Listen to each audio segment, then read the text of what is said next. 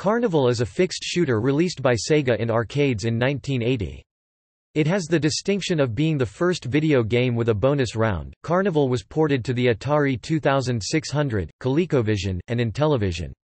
An Atari 8-bit family version was published in 1982 by Analog Software, the commercial software label of Analog Computing magazine.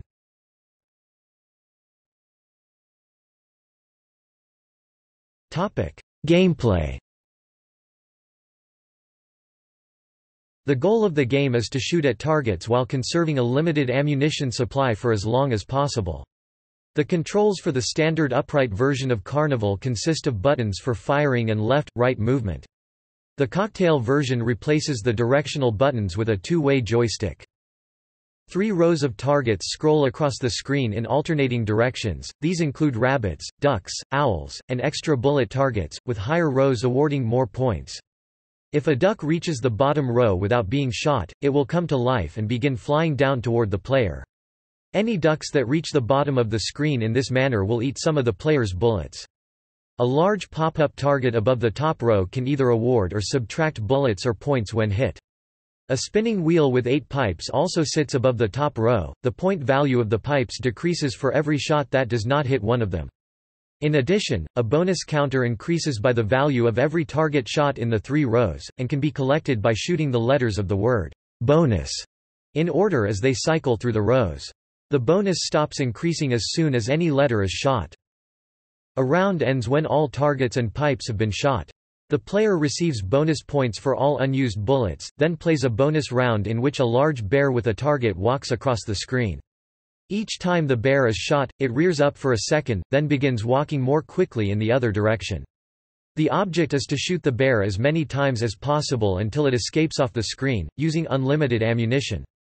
Following the bonus round, the next wave begins. Later bonus rounds add more bears to the screen. In higher levels, there are more ducks and fewer extra bullet targets, putting a premium on accurate shooting. The game ends when the player runs out of bullets.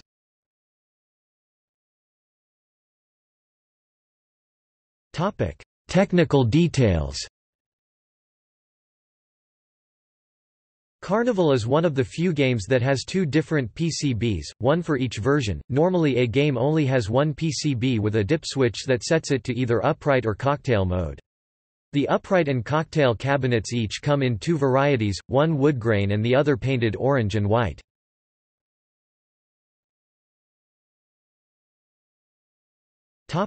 Music. The tune that plays throughout the game is Sobre las Olas, Over the Waves by Juventino Roses, a tune commonly associated with carnivals and funfairs. The game's General Instruments i38910 chip allowed for a relatively complex rendition of Roses's waltz with overlaid sound effects.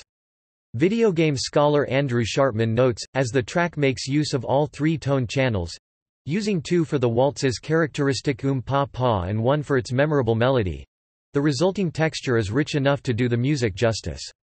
And the inclusion of numerous sound effects, including 3 different duck quacks and a bear's roar, makes for a veritable sonic feast.